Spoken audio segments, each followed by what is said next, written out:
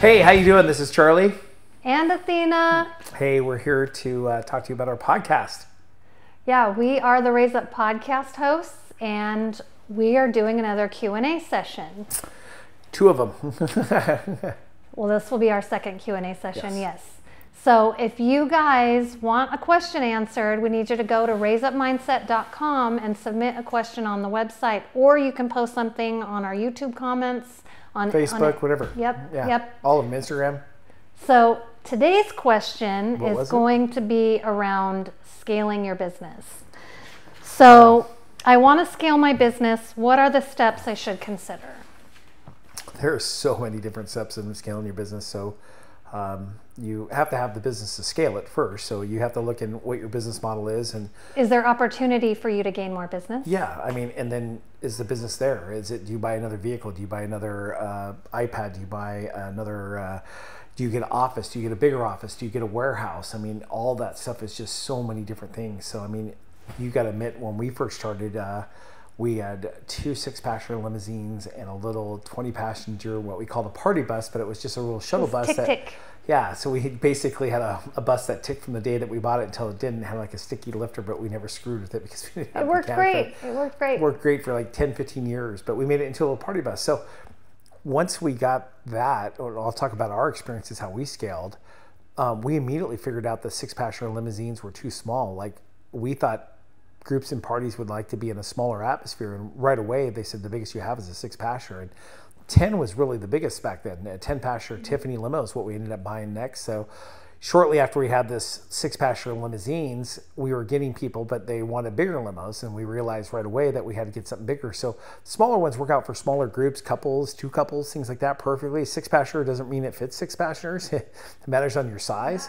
So we immediately figured out that we needed a bigger limo, and the party bus worked out pretty well because that's how we used to go out. I mean, we used to rent out buses from friends, and we'd go out and we'd be able to drink alcohol and get taken from place to place. And I remember even doing it back in the day in school buses. I mean, that's how long ago you used to be able to rent a school bus and go out. And it was kind of corny because school buses sucked, but it was like, it was, you know, what was so fun about it. It was like you felt like you were in high school and you were drinking alcohol in the back of the school bus, and you're like, this is kind of cool because, you know, like in school buses we could never do that back in the day. So what I think you're saying is that is there a demand from your customer base? Yeah, so we saw the demand. That's what I was kind of getting to. Is like somebody said, hey, we need a bigger group. So then we immediately looked for a 10-passenger. So how to scale that was your customer base, your people that were talking to you saying that what you had really wasn't working. So we had to kind of invent the wheel. So, and I think that that's probably one of the foundations of growing your business is, what do your customers want? Because sometimes we think we know what our customers want, and we're completely off base because we think it's what we want, but we're not our customers sometimes.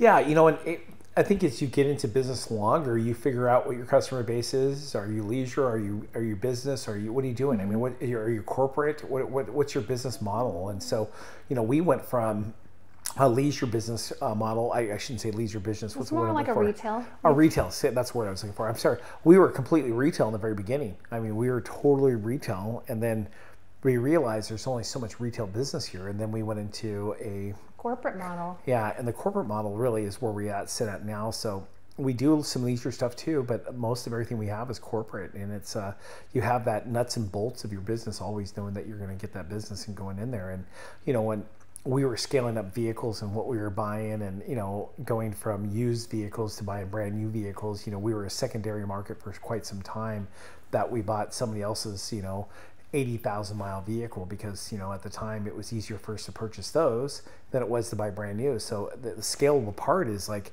do we want to buy somebody else's headaches, or why are they getting rid of these vehicles at 80,000 miles, or do we want to do that? So when, like, we had a great deal that we bought 13 SUVs from a company, and we ended up having a couple blown motors, a couple of transmissions went out quite a way. So we ended up always constantly doing the repairs, but they looked really good. They were fancy.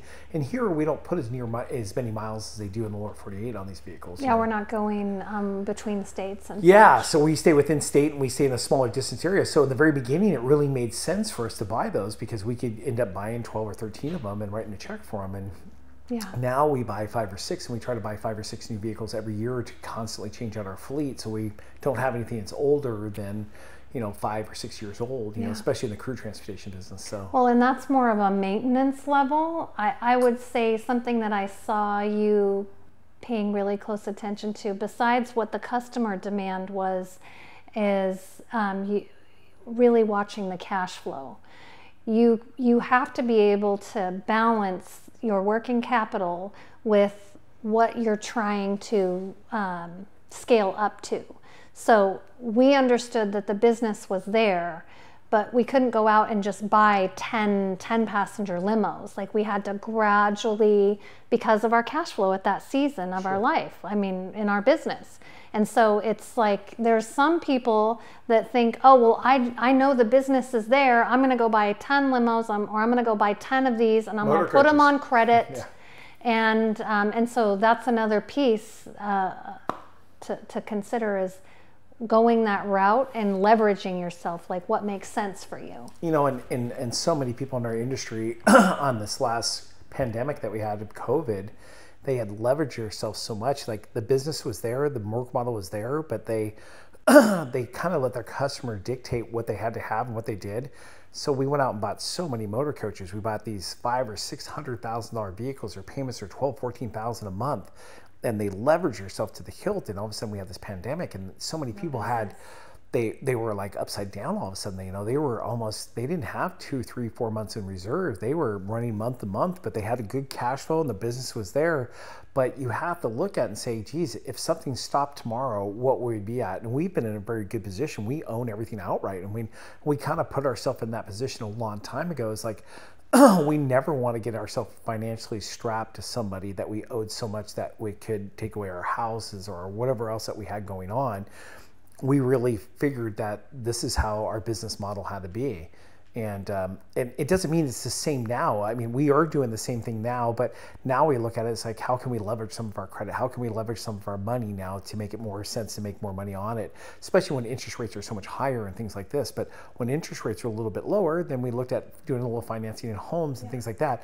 Now we've bought in a few homes, we've cashed them out and did something because the interest rates are so high. So you have to, when you're leveraging yourself or you're considering your debt load. Your debt load would be a good way to do it. You really have to see is, what do you have coming in, what do you have going out, and what can you weather? And what's in the reserves, because the responsibility that you have to your employees and to your vendors and your bankers. Yeah, and the bankers, absolutely. And your banking relationship is a really key place, I would say, in establishing your business, because we keep a line of credit if we need to use it. So for instance, there could be an amazing opportunity that comes up that we know we are looking at this short-term situation. That would be an area where we would use that line for something like that. Or if you have a new contract that's coming on, that's going to require a lot of upfront loading, that you have the 2 or 3 years in payroll. Yeah. I mean, a lot of our contracts are 2 or 3 months out on payments where they are, and it takes 30 days. Takes 30 days for a process, and you get 15 days of pay. So it's a 45 to 65 day out process. And when you're carrying, $200,000 or $300,000 per month on it, that could be a little bit weighing on you. So you have all that payroll, you have the vehicles, you have the new expensive of iPads, you have the new expensive of all the things you have to do, extra sets of tires. I mean, all the things you have to do. So we're pretty intentional about when we look at this when we buy new vehicles. And then, of course, you come into the time that it's time to pay taxes and all this other stuff. Do you need to buy more vehicles, or do you want to pay this out in the taxes part? So there's so many elements in what you have that you have to look at all these things and say, am I doing the right thing with our money? Yes, and I would say that not thinking that you know everything about, or you know what's best. Like, there are resources. Be friends with your accountant. There are resources that are available for free, even online, that you could do some research on and just get some more information around. But I would absolutely say that if you have a clear understanding of what your expenses are, that's got to be the key. You have to know what money is going out, and you have to know what money is going in to have a baseline to understand if you're even in a position where you're going to scale to the next level. I sat on an airplane with a gentleman that runs all the Costco gas stations and all the Costco car washes, and very interesting guy. I can't remember his name. He's a great guy. He gave me his card, and somehow I've misplaced it somewhere. But I talked to him, I said, when you guys go into a business project, what do you look at as, when are you going to start being able to make money? And he goes, Charlie, we never enter a business idea until we're going to make money on day one. My eyes just got huge, I'm like, day one, that's great. I mean, what a great concept. They look into a marketing program and where they're at, and they go into it knowing that they're going to make money on the first day. They don't look at it as a lot, 1 year loser or 6 months or whatever else it is. That place needs to be able to make a profit on the first day. And I thought, wow. I mean, and as leaders, understand that we have all the capital investments that when we're first starting out, we just bought 4 Sprinter vans. It was $325,000, That is a chunk of cash. That's over $250,000. It's almost 1/3 of $1 million. So when you look at that, that is it. When they're putting their capital investment on, it doesn't mean they're going to pay off their stuff in day one, but the business model is they have to make money on day one. So when they open that gas station, it's got to start turning a profit every single day. So whatever their capital expenses are, whatever their payroll was, their payrolls, day, everything, their business, the cost of sold. Business, everything, they're going to make money on the first day. And I thought, wow. And it always goes back to my Buc-ee's now, because I always look at Buc-ee's as such a great business plan. I mean, those places do so well. So when you're looking at your business plan and where it is, kind of have some insights. We always have these gut feelings like, oh, I can't wait to get this bus, or I really want to buy this, or this limo is such a smoking deal. Or I want to get this bigger warehouse. Yeah, we've had lots of friends, and you've seen like our friend John Schwartz that was on here. He could expand his business. I said, go in your garage right now, and tell me how many vehicles you have in your garage. He goes, 3, and I'm like, how many can you hold? And he goes, 12. I'm like, do you think you need to expand? He goes, no. Sometimes we have to talk that out through somebody else to be able to expand. Do we want to expand? Just because it's a deal doesn't mean it's the deal. It's got to be your deal. Yeah. And there's always a deal out there, guys. There's always somebody that's gonna have a Sprinter for sale. It's gonna have a motor coach for sale. This is never gonna come about again. Yeah, and you just have to realize that if it is a deal for somebody, but it just might not be for you. And if you're just sitting onto it to hold it, then does it really make sense? And I was that guy. I mean, I would hold on to things forever. I mean, when we moved over to this new property that we have now, I had to unload a ton of stuff. And at the end of it, I'm like, I don't care what it goes for, just get it out of here. We have no space for it. But for years, I held on to it because I thought, well, we're going to be able to use that bus, or something's going to come up where we need it and stuff like this. And we just realized that after 2 or 3 years of it sitting there, we just lost all that money that they were actually worth. Yeah. The equity was inside of them. They just went down. So your depreciating assets are always depreciating. And it doesn't mean they're going to start coming into money all of a sudden. The only time that we ever saw that was really during COVID, when there wasn't a production of vehicles. And all of a sudden, used vehicle prices went up because you couldn't buy new vehicles. And that was like your one and done. You had that chance, like 2% financing. That's gone. That's not going to come back. So when you're scaling your businesses, look at all those different things. And if you don't know, ask somebody. And if you don't have a good accountant, ask them. They're going to be able to tell you numbers. Numbers don't lie. And that brings me to a point. When I'm choosing vendors for my organization, whether it's a CPA or a bookkeeper or an attorney or any of that, I make sure that those people have the heart of a teacher, because I don't sign things that I don't understand. And if they can't explain it to me and have the patience to explain it to me while I'm on this journey, then they're not for me. And I'll tell you, we have just met some incredible people who are just like, yeah, just let me break this down for you really quick. And I would absolutely encourage anybody who is looking like, hey, I think I need a bookkeeper now because it's getting a little bit overwhelming and I really don't like to do invoicing and accounts payable. That's what you're looking for, is somebody who has the patience and is competent in their field of business to just give you some one-liners or some details and strategize a little bit with you. Time is money. And when we're not very good at something, we take a lot of extra time to do that. And if we're taking that extra time, could we be making money doing that and actually hire somebody that's going to do it 5 times as better than we are, quicker, and 5 times as faster? And then you're going to be able to make up for the money for that and probably build some on top of that. And so we get in this mindset that we have to do it all. Yeah. And I had an employee call me the other day and said, hey, Charlie, there's something on my paycheck I don't understand. I'm like, so you're calling me because you don't understand your paycheck? I was like, you think I do? I'm like, we have accountants. I don't know. If you have an added or additional line on your check, I'm not the person to ask that question to, because there would be no way I would do payroll, But it's so funny that but he's like, you're the owner though. I'm like, well, yeah, I am the owner, but we source that out. I mean, we definitely hire professionals that understand rules and regulations that are in their line, that keep us where we need to be. And that's why we have compliance people. That's why you have people that do your DOTs. That's why you have people that do this stuff for you, is to keep you in compliant. Because when you realize you want to scale up, you can't be that all person. You can't do it all. I mean, you can, but you're going to drive yourself crazy, and you're not going to do it very efficiently. And you're gonna reach burnout. You're gonna be, or you're going to make a big mistake, and all of a sudden you're going to owe a bunch of money, and it's just like, and then you're going to want to claim, well, I'm just doing this all on my own. Be smart about it.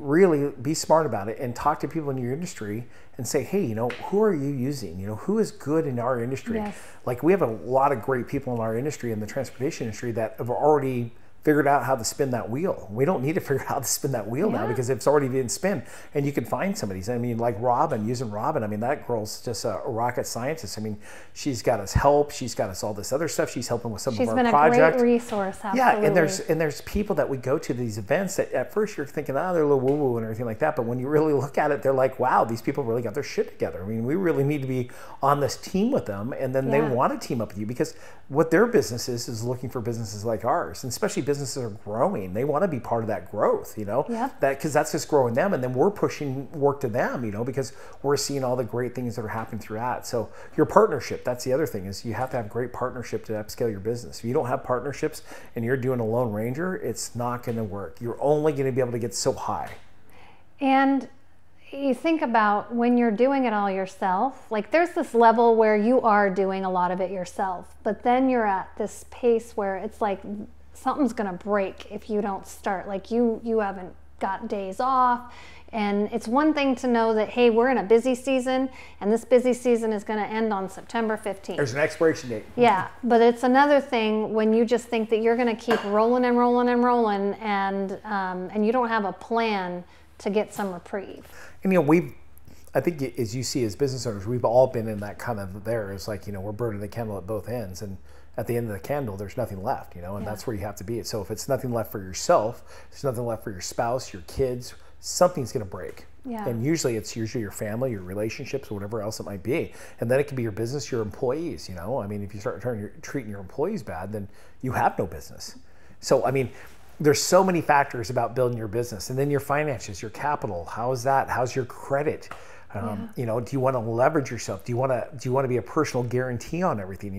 Now you have houses involved. You have other people's houses involved. We had friends that were using their parents, their in-laws' parents' credit on top of that to be able to finance some of the stuff they were doing. And then when this pandemic came up, like their in-laws' houses were in danger. I mean, there was like some crazy shit that was going on that made sense at the time because all this stuff was flowing in, but does it really make sense? And what is your profitability on it?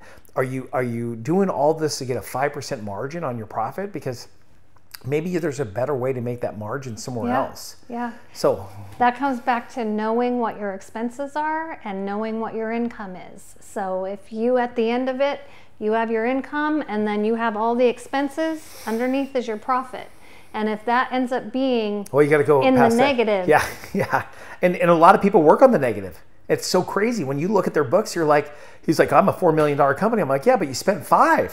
How are you a $4 million company? You're in minus $1 million company. Oh no, I have cash flow coming every month. But you're robbing Peter to pay Paul. You're taking that money that is already owed to everybody else, and you're 90 days out with them.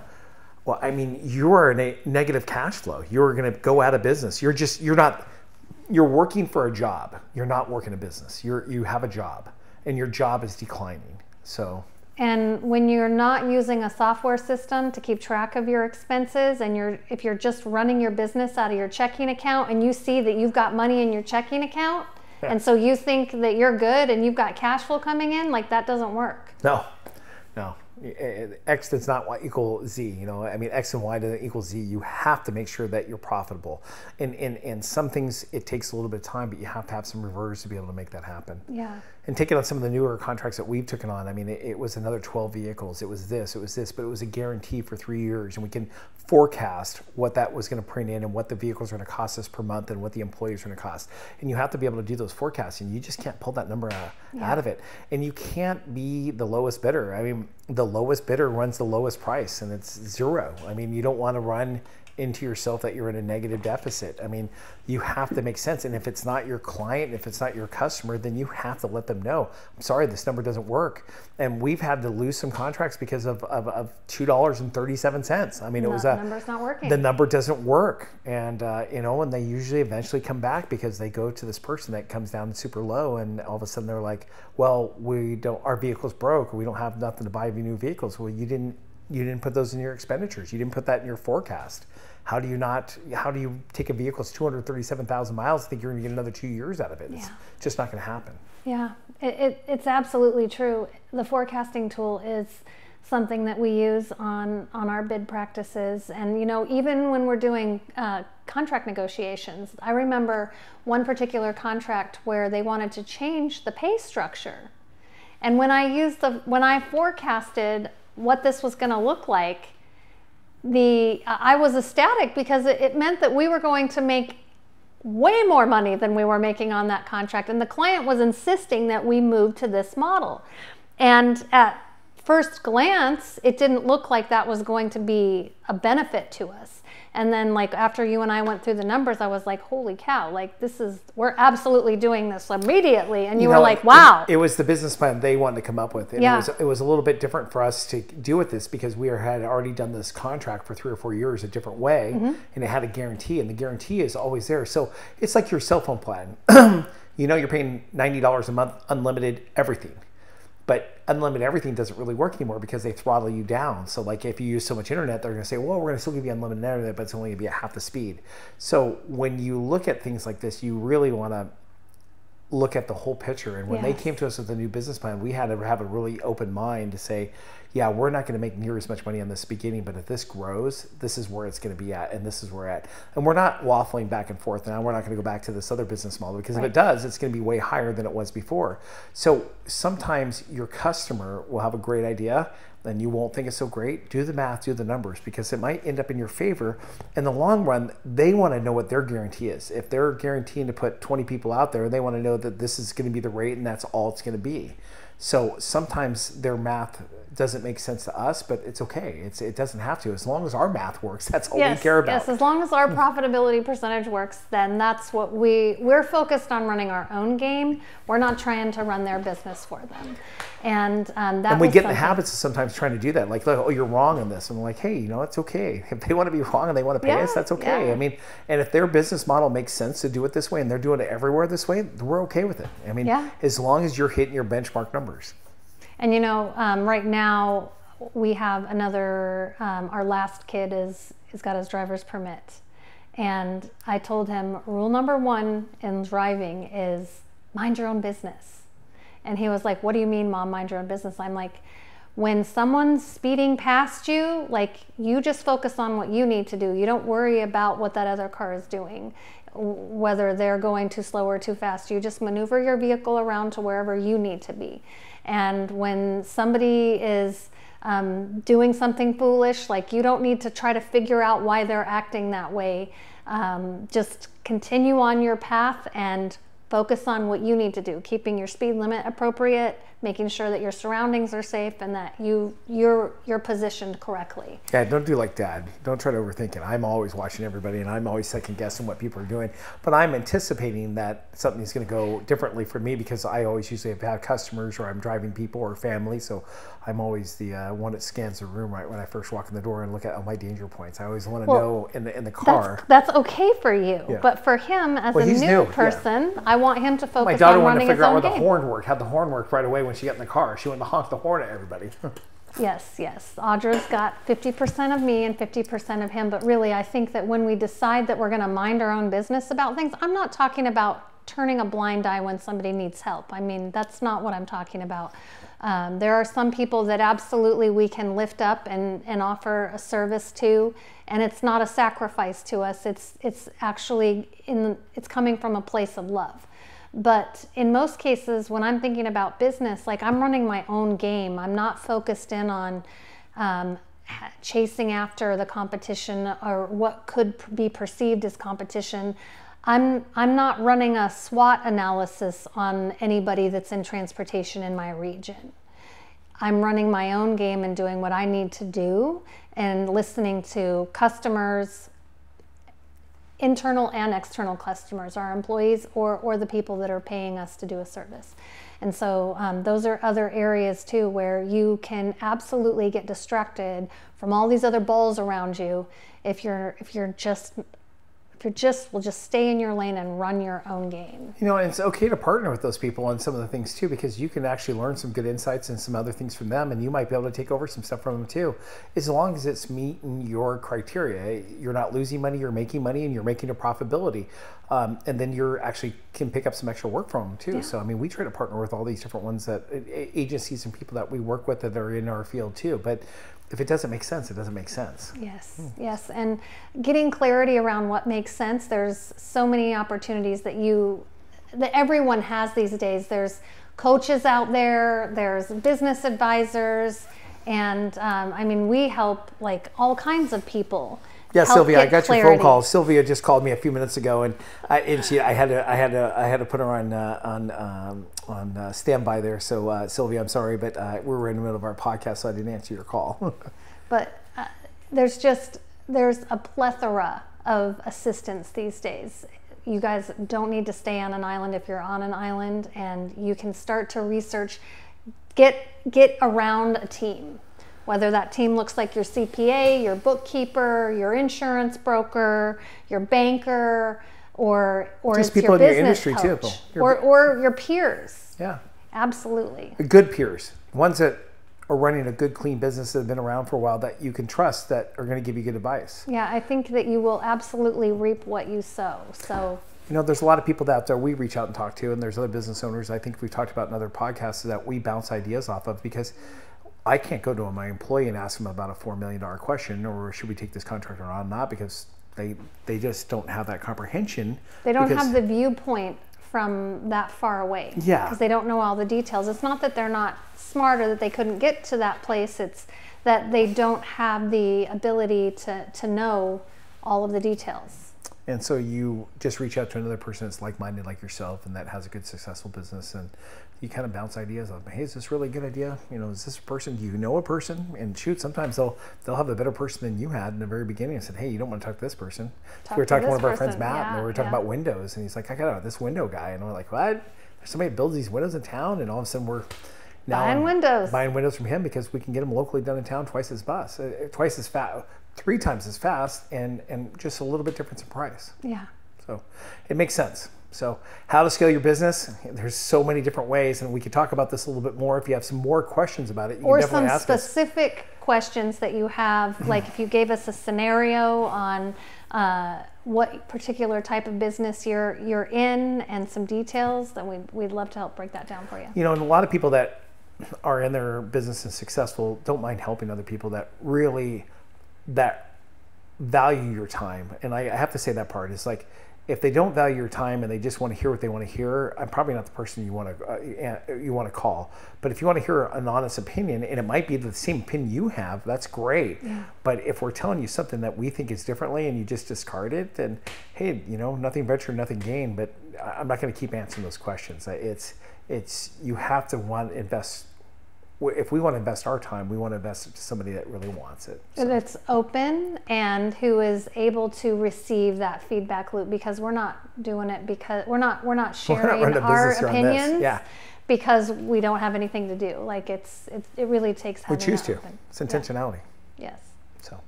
Thank you again. Hey, if you like this cast, again, this is stuff that we're just trying to help other people with, and if you like it, share it. It's pretty cool when you share these posts, because we get people that say, geez, Joe, I didn't know you guys had a podcast, and I was on somebody else's page and I saw it on their page, and that's just so awesome. I'm on your 10th episode so far, and you know, we're way up there. We're close to the 30s now, so we want to make sure that we're giving out great information, and if you guys have some questions, ask us. Yeah, and just pass the encouragement along. Like, we're all in this together. Yeah. Our band of entrepreneur peeps. So, all the way from Anchorage, Alaska. Yeah. So check us out on raiseupmindset.com. Share our stuff, like our YouTube page. Facebook, we're on Instagram, Facebook. Yep. Yeah. So see you next time. Bye. Thanks again for joining us on the Raise Up podcast. You can find us at raiseupmindset.com. Our socials link there so you can get anything that you need from Instagram, Facebook, our shorts. You can download the podcast straight from the website. If you're listening on another platform, please like, subscribe, share. We're just getting the word out on really the encouragement and propelling the entrepreneurial movement in our communities. Thanks again for listening. We've got something special at the end of our episodes now, where it's called the Raise Up Response. This is just a sheet that if you want to dive deeper, it's got questions, it's got takeaways from the podcast.